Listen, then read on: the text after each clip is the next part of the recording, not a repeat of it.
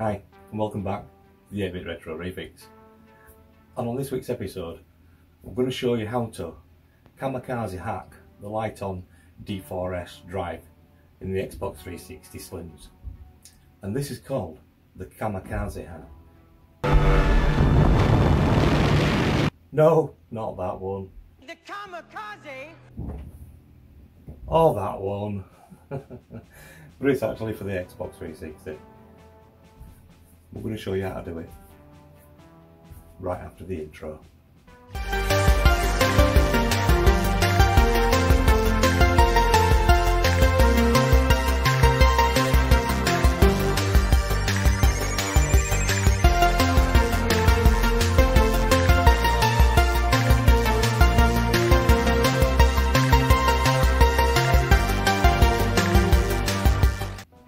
So just before we get started, just make sure that you check the links in the description. We've got a live stream on tomorrow night with 4 of the YouTubers on there. There could be some other drop-ins as well from some surprise guests if they can make it on or not, but we'll see about that one. And also, if you check in the description as well, we've just set up the Discord group for the YouTube Retro Repairers. Everybody is welcome, not just YouTube Retro Repairers, everybody is welcome. All the viewers out there that enjoy my content and other people's content, you know, like of the likes of John Beater, MXIC stuff, Tim Retro Corner, Retro for You. If you like all that kind of gear, it's well worth dropping into that group and having a chat with us in there. There's a lot of behind the scenes stuff as well that goes on. But anyway, let's get on with the Kamikaze. Right, okay, so I've stripped the Xbox down. We've got it all stripped down. We've got the DVD drive out. You can't see it, it's off camera just at the minute, but I've set this up so you'll be able to see what's going on. This is the Kamikaze hack for the Winbond LiteOn drives, the D4S drives. Some of them have an MXIC chip, which if you look at that picture I'm going to pop up there, you can see that's got an 03 on the MXIC chips. So that one, you can cut a trace on the back of the board, you can use your probe and you can get it unlocked that way. The 05, which you can see in that picture, is the Winbond type, which you can't unlock them. So you have to do the Kamikaze hack. And what that means is getting your drill out and drilling into the main chip. But we'll come to that bit shortly. So what I want to do first, show you how to get the details and everything off the drive. So as far as I can remember, and bear in mind this has been probably about 13 years ago since I last did one of these drives, so I'm hoping it's all going to go okay, but you never know. Right, so I think what we need to do is get the slim key first. So if we hit slim key, we've got it all set up, we've got a USB Pro sorted out, we're on version 2, which is the latest version for it. There ain't anymore, it's just that one. And it's seen as drive here, so everything's hunky-dory there. So I'm going to hit that slim key first, and let's see if we can get the details off this. We don't want to send the unlock just yet. So it's reading that now. Grabbing key sectors. So it's going to flash around a little bit now. It's going to get us key first, and then it's going to get another file, and then it's going to get another file, and we have to save them into a folder. So we'll just wait while that completes that.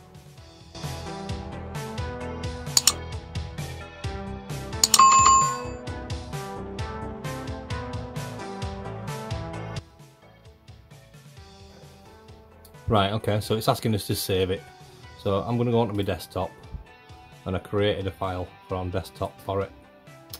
And we're in there, and we're going to save the key, and then we're going to save the inquiry file, and then we're going to save the identity and save the serial,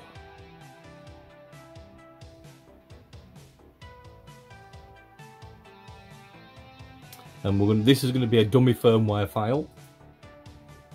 Do we want to auto load the LT Plus firmware? Well, hell, of course we do. So we've loaded this firmware in there, and it's copied his DVD drive key over, so everything's good. So you can see up there it says slim firmware, slim key extract, and you've got firmware of the LT plus 3 down here. That's now got us firmware, so we could actually save that file and we could put in there, I don't know, CFW, and just leave it at that, and we'll save it, and then we've got it. Just in case as system crashes or anything like that, we've got all them files and we can just pick that if we need it. MTK flash, I think we need to intro the device. So we'll do that now. I just think all you have to do is switch it on and off within a second. It'll flash up, and then it should be good to go.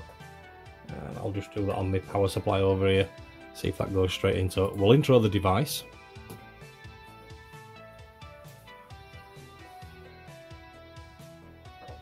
So that did it.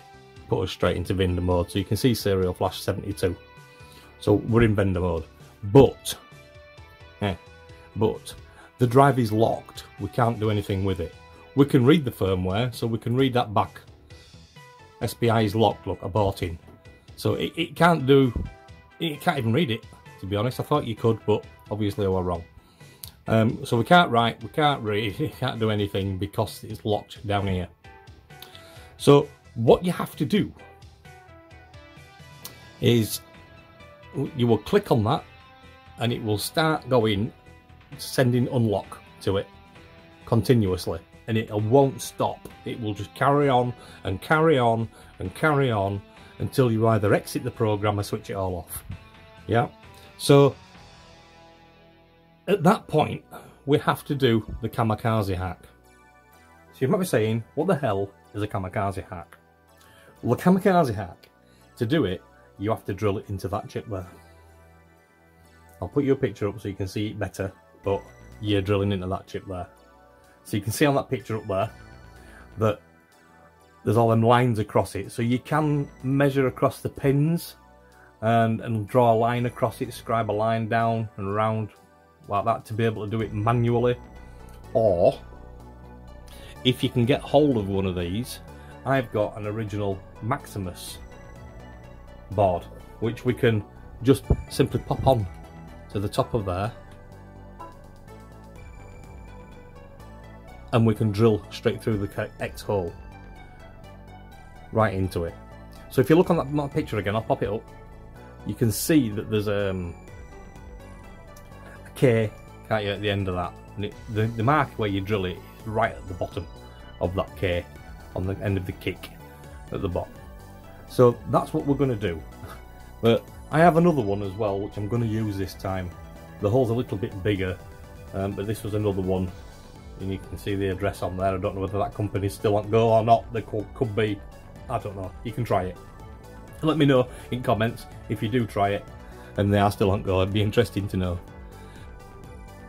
This one's a little bit more fine, and I've always had good results with the Maximus, or I did do back in the day. So that's what that is. We have a power cord that comes around here. That's got a resistor in there, and I built this cable a long time ago. I have measured that and it looked like about 100, so it could be 100 ohm resistor or something like that. But that comes up to this cable on here, and then we get a drill bit, and then we proceed and shove it in the hole and drill with that round there. While that's set, while the jungle flasher is sending the signal across, you will keep on drilling in that chip and drilling and drilling and drilling and drilling and drilling until the jungle flasher gives you a beep noise. Now, I would strongly suggest when you're doing this is turn your volume up on your PC, your laptop, whatever you're using, turn it up to the maximum, make sure you can hear that sound, because as soon as you hear that sound you need to stop. If you go any further or you drill too much, you'll destroy the chip. It's as simple as that. And once it does that, it should put that OX8C locked button into 0x00, which means it's unlocked. But we'll come back to that bit when we decide to write the firmware onto this drive. So I'm going to start doing that now. I'm gonna try and put you onto a different angle if it'll work, so you can see the microscope screen and what I'm doing at the same time, if possible. If not, then I'm just going to give you the microscope screen for you to have a look in there at what I'm doing. Let's get going, and let's get drilling, and let's get Kamikaze! hacking this Xbox drive. So yeah, sorry about the bit of a glare that you can see on there, that's from my ring light. But what I want to do is try and show you what I'm doing, if possible. So I've put the Maximus on, I've held that down. It doesn't stay in place very well. So what I'm going to do is I'm just going to mark the chip first, and then I'll probably take this off once we know where we're drilling. So I'm going to do that now. I'm going to just start to drill. I'm not going to send that signal off yet. I'm just going to start drilling and see whether I can get a drill mark in it. Well, that's tiny. You can't see it, but I can. I'm looking at my... I don't know whether you can see that or not. I'll try and zoom it afterwards for you to have a look at. But I'm going to go a bit longer drilling this before I put that wire on.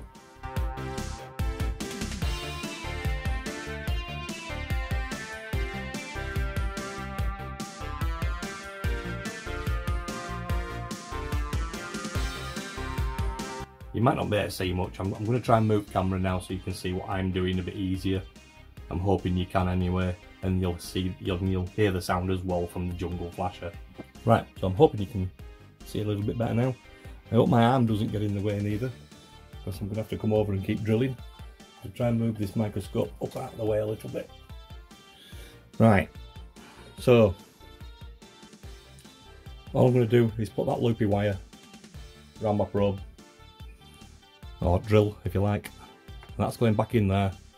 I'm going over to Jungle Flasher, you can't see it, and I'm going to click on that OX8C button, and it flashes up and it says the SPI registered, hardware protected. If you wish to send a status register, click now. So I've clicked, and that's sending now. So all we do now is just drill away. Try and hold that in place. Hold that in place. I don't know if you can see anything now. Is my hand stopping it? Okay, I'll try it from there. Takes a long time, this.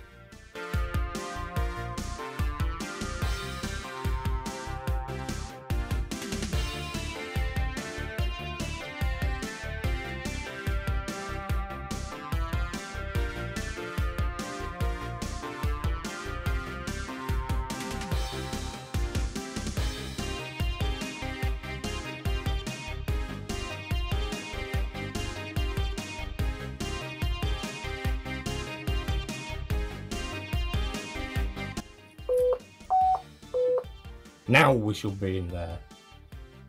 That should be it now. We should be cooking with gas. So let's see if we can read it this time. Read. Ah, reading DVD drive key. Grabbing sector data.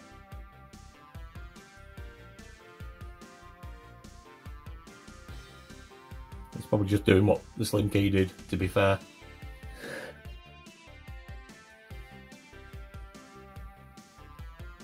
We'll just let it go through its motions. I'll skip it on a little bit. Right, I skipped ahead of that, so we decided that I wasn't going to do that, so I've rebooted the laptop and got us back to here, where we was before. So we don't need to do the read, because we've already got it in the firmware tools, haven't we? Oh, we did have. Let's put the firmware back in there then. So that's the one we created, we'll put that in there. So we've got that set up, it's all correct. Back to MTK flash, and let's just click right. So fingers crossed, this should write across now, nice and easy. Let's see. Yes, we do. So it's writing that across there now, lovely jubbly.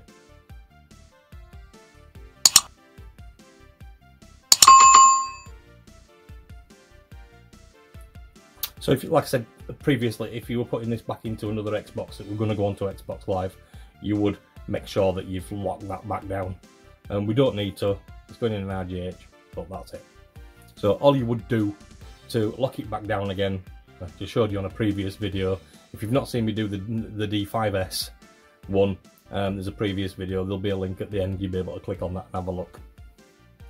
So this looks all good at the moment, we're still in vendor mode, it's all authorised, or it's authorising and setting that firmware up for us. So what you would do to lock that back down again is you just click intro, switch it on and off again within that second, it should take it back into vendor mode. You click on that, it will lock it for you automatically, just follow the on screen, which is only a couple of clicks. So you just click on that, switch it on and off again, and it should be locked back down. It'll show you SPI back there again as 0C, 0X8C or something like that. It says, doesn't it? If I remember rightly. So that's it. So I'm going to put it all back together, get it in an Xbox, and let's see if it actually worked. What I should have done really is put the new laser in the drive first. Key point. So what I started thinking, oh, it's not worked, and I remember, and then it dawned on me that this drive had a bad laser, it wasn't reading discs or anything. So I swapped the laser out with another one. That way it were only £3 on eBay, but it might as well have been nothing really because it's knackered, it doesn't work. So be careful when you're buying them on eBay, make sure that it does say brand new. So that's the one from eBay. That's the old laser. You can actually, I don't know whether you can see or not. See if I can bring it forward. Right, so you see these pots? You can measure these pots and you can tweak it down a little bit, so you can change the ohms just down slightly, a couple of, 0.2 or something like that, and then try it again. So when you take the ohms away from it, you're feeding more power to the laser to make it stronger. So sometimes that can make these come back. But I had a faff around with this one, and that other one was dead anyway, so I've put a brand new one in instead. Will it read a disc at all? Because I've not tested it yet. Obviously I was testing it with them other lasers that didn't work that I got from eBay, yeah, and it wasn't working. So now I've put a brand new laser in here, so let's see whether it will read a disc.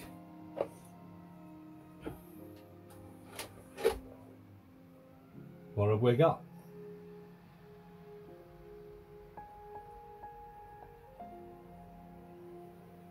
Sounds like it's reading. Play game. Woohoo! Come on, picture. Spin down disc. Give me the picture. Yes! So as long as we get that picture up there, it's all good. If it doesn't show you that picture and it shows you a step down picture, well, I call that, it's a smaller picture, it hasn't read the drive right, or it hasn't got the challenge responses correct inside it. So let's eject that one. And let's put ours Modern Warfare modded one that I showed you on the last video, and let's see if that starts up.